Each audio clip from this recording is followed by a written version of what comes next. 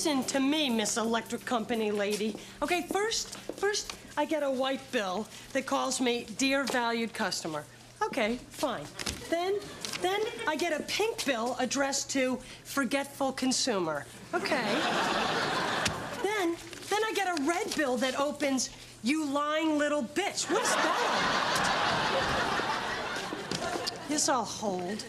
Dealing with the heartless bureaucracy? You know, I don't know what hurts more. The fact that they'd cut off my power because I underpaid them $1.15, or that I have to listen to this Muzak version of Purple Haze. I'm Daniel Hamrick. I'm just waiting for an interview with Camilla Dane. Oh, hey, Nora Wild, staff photographer. Really? Are any of these yours? Yeah. That one, the one below it, and this one on the next page. Wait. You actually got in the delivery room with Roseanne? Yeah. It's kind of a personal coup for me. Out of all the paparazzi, I got the only shot of the placenta. Wow. It's a beauty. Yeah, well, if you want to see the real thing, they've got it on display down at Planet Hollywood. Nora Wild, are you free for lunch? Okay, wait a second. You looked at Roseanne's placenta and you thought about lunch? You're a sick man, and I like that in a guy. Lunch would be great. Daniel Hamrick? Yes. Hi. Camilla Dane, editor of The Comment. Hi. Listen, I'm just dying to hear about your travels. But we've got a developing story down at the hospital. I'm afraid it's going to keep me tied up for a while. I understand. You just call me when you want to reschedule. Great. Hey, can I use your phone? Oh, yeah. Yeah! There you go. Nora, I'm going to need you on this one. Anna Nicole Smith has had a skiing accident. Ooh, broken leg? No, frozen implant. She fell forward in the snow. The left one just froze up solid. They say now it's moving south like a glacier. It's kind of a freak show around here. I bet. So, you've been traveling? Yeah, I've been out of the country for about 5 years. Oh, no kidding. You know, when I was in college, I did a semester at the Sorbonne. Where were you? On Zarkon B. Excuse me? It's in the Andromeda Galaxy. You mean, like, up there? Actually, it's kind of over there. But I have friends up there. What are you saying? I was abducted by aliens. See you at 1.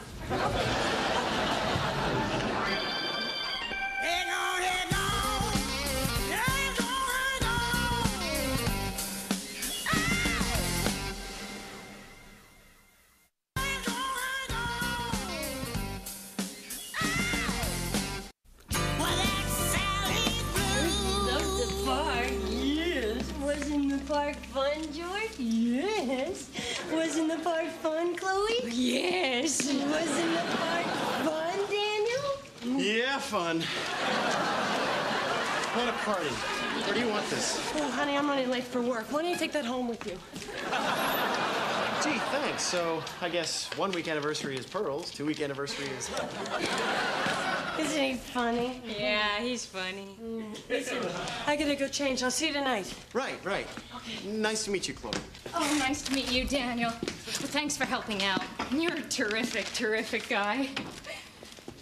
For a Klingon.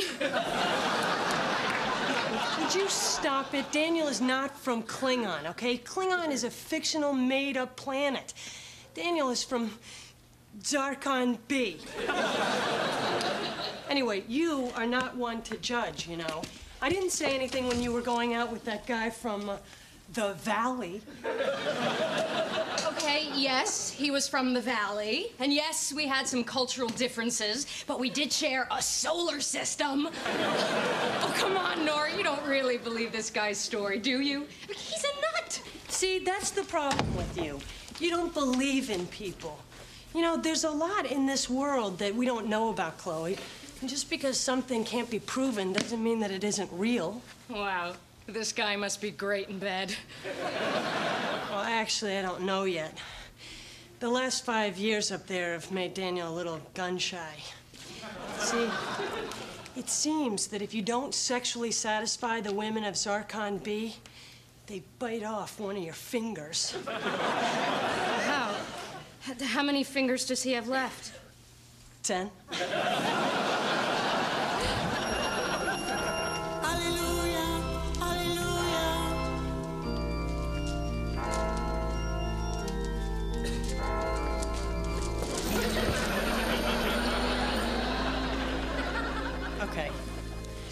gotta be breaking some serious rules. I'm thinking mortal sin. Oh, nonsense, Laura. You look adorable.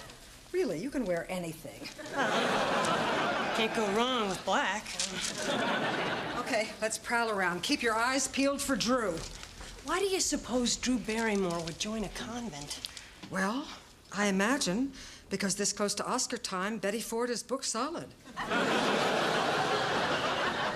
You know, I can actually see the appeal for this place. I mean, it's so peaceful. It is lovely, isn't it? You know, Nora, this may come as a surprise to you, but I was quite the little Catholic in my day. In fact, when I was a young woman, I thought I even heard the calling. What happened? Little thing came out called the pill. Hey. Somebody's coming. What? Jeez, hi. Oh!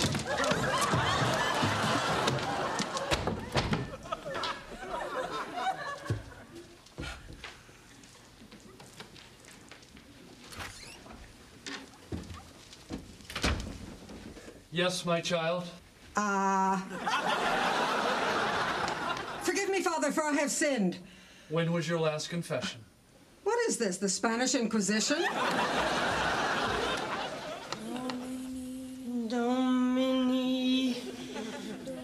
Domini Padre. Dom Perignon. Dom DeLuise. Pardon? Nothing. I'm sorry. Please don't let me interrupt your prayer, sister. Well, you did. You did, and now I can't get back into it. Nice job. Hold on a second. Nora Wilde? Man, you guys are scary. Nora, is that you? Luscious? Yeah. Luscious O'Farrell? Oh, my God. I haven't seen you since our last Kappa Delta Delta keg party. What the hell are you doing dressed as a nun? I'm a nun. And I'm the Pope. Oh, my God, you're not kidding, are you? No. Well, I mean, come on. How did the wildest woman at Sarah Lawrence end up a nun? I don't know. People change.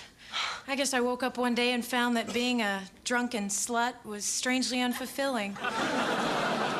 What about you? What are you doing here? Did you become... No. I sort of went the drunken slut route. Well, you know, not really. Actually, I'm a reporter. I'm kind of looking into this rumor that Drew Barrymore was, enlisting. No, she was here, but she was just doing research for her next movie, Sound of Music 2, Maria Strikes Back. So, oh my God, look at you, Sister Luscious. Actually, they call me Sister Catherine now. Right. Sister Luscious would be like the patron saint of porno actresses. So, listen, you know, I'd love to get together sometime for lunch, you know, if that's something that's, you know, allowed. Let's see, vow of chastity, vow of poverty. No vow against lunch. Sure, that'd be great. Cool. Stop! No more! Wait. Please. I'm telling you, this is really, really helping. I feel like an enormous weight has just been lifted. Get thee back, Satan.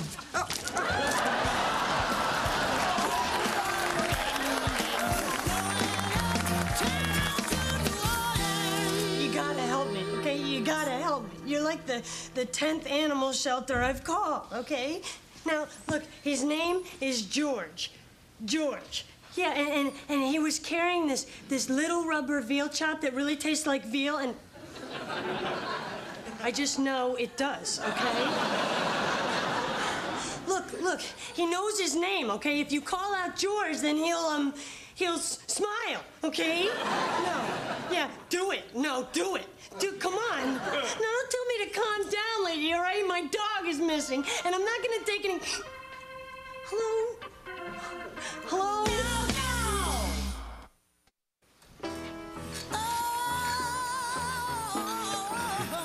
I think that girl likes me. She keeps looking over here. That's because you keep yelling, "Hey, you, look over here." Just sit down, gentlemen, and watch the master. Hey, beautiful. Can I buy you a drink? Sure, screwdriver. Floyd, 2 drivers. Oh, that's beautiful. Yes, it is. You Catholic? Very. Very, very, very, very, very, very. Yeah. Well, I used to be an altar boy. I'm strayed a little, you know. So, what's your name, sister? Correct. What? Sister. Sister Catherine Mary. Sister. Yeah, that's right, stud. She's a nun.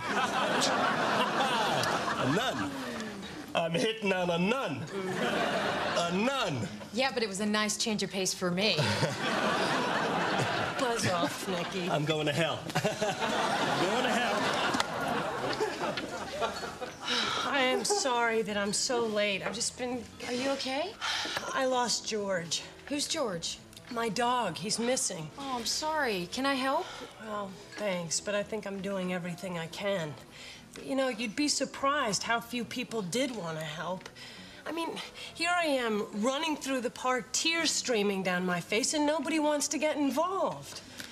It's just really one of those moments where you feel disconnected from the human race. Have you prayed?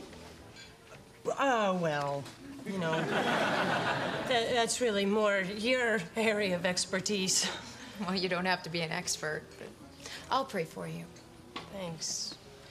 You know, you've changed, Katie. You've got this whole serene thing going for you now. Like a sense of calm, of inner peace. Thank you. Hey, pal, we gonna get that drink sometime today?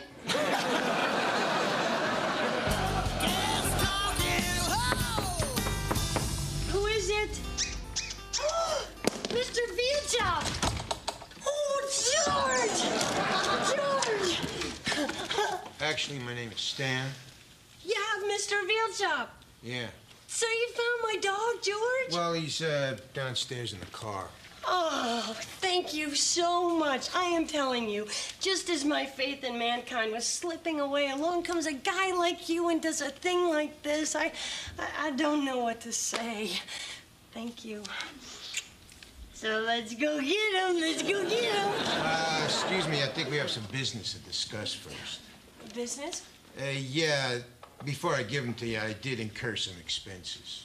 Oh, well, I mean, of course, you know, food, doggy treats. How much do I owe you? $350. Hey, man, you had him for a day. What'd you do, put him up at the Hilton? Hey, I remember you from the dog park. Really, small world. You didn't find my dog, you stole him. How could you kidnap somebody's dog? I'm allergic to cats. Look, you want him or not? Of course I want him. Just can't believe there's unbelievable scum like you on this planet. Is there anything that you wouldn't do for money? Yeah, cigarette commercials. I just think they're wrong. No, geez, the electric bill. Pack of matches, $3. I'm telling you, life stinks. The world stinks. The people stink. And you stink. Oh, I believe I may be the world's biggest idiot. Oh, I don't know.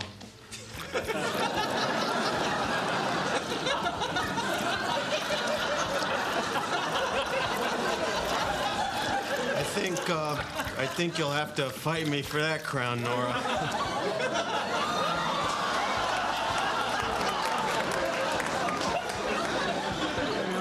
Nobody gives a damn about anybody anymore, you know?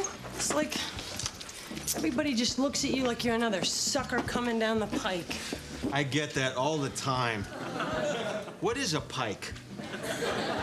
Look it up, Dave. I mean, How can Sister Catherine be so happy, you know?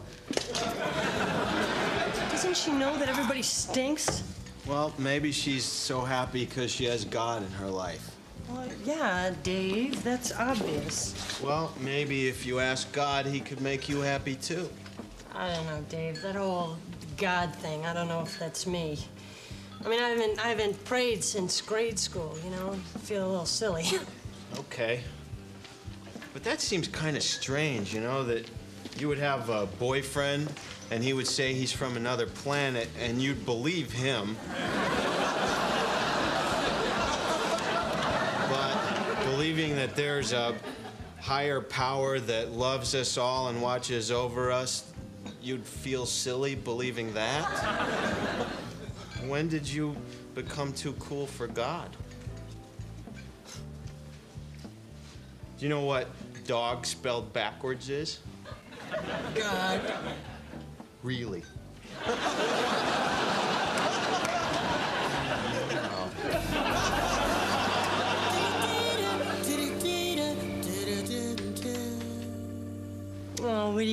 Oh, boy. I am so happy to have him back. Yeah, I can tell by the way you gave him all my egg rolls.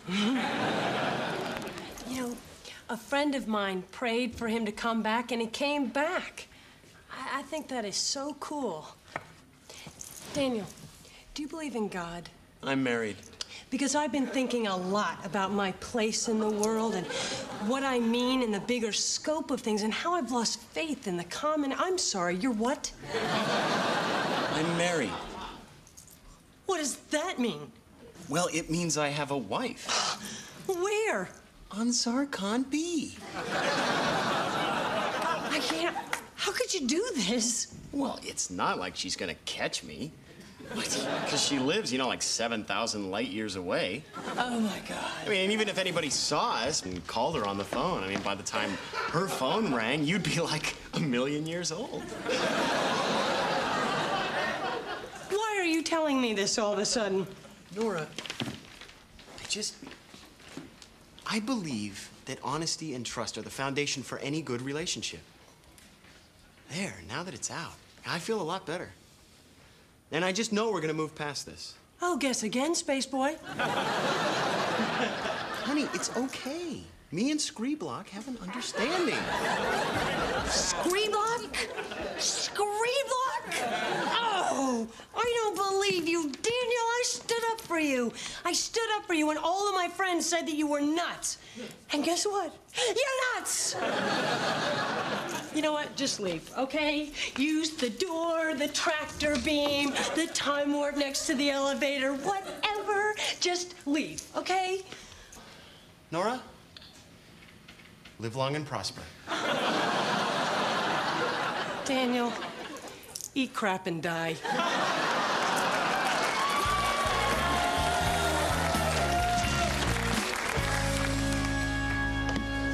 And you want to be a nun? Well, I don't know. Maybe. It looks like fun. Well, sure, but you're just seeing the glamour.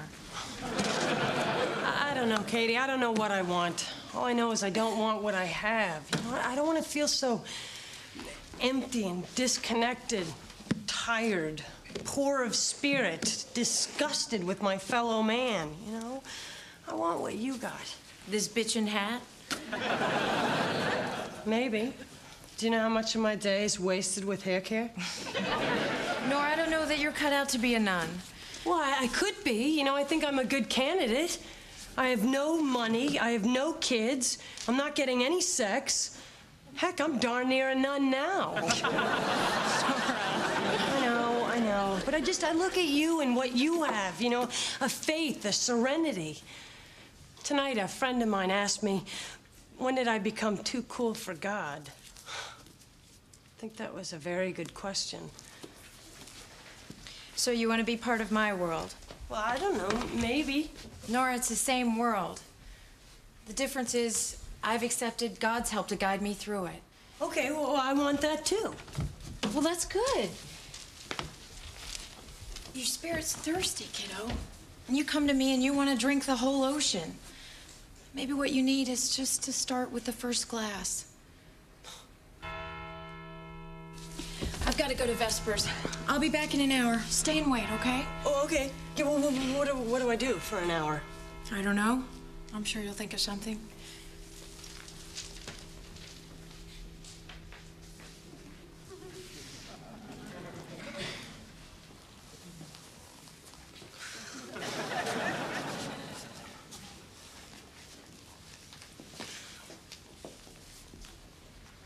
Hello, God. It's me, Nora.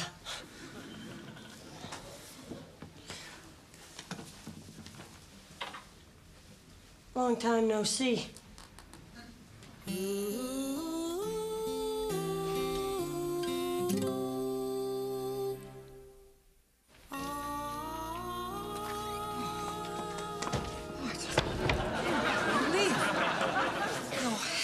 These sessions have been. To think that for the past 20 years I've been paying Dr. Schnabel $150 an hour for this. If you could just smoke in here, it would be perfect. Okay, next Wednesday, 3 o'clock, we'll pick up with the Kennedy brothers. That's it. I quit.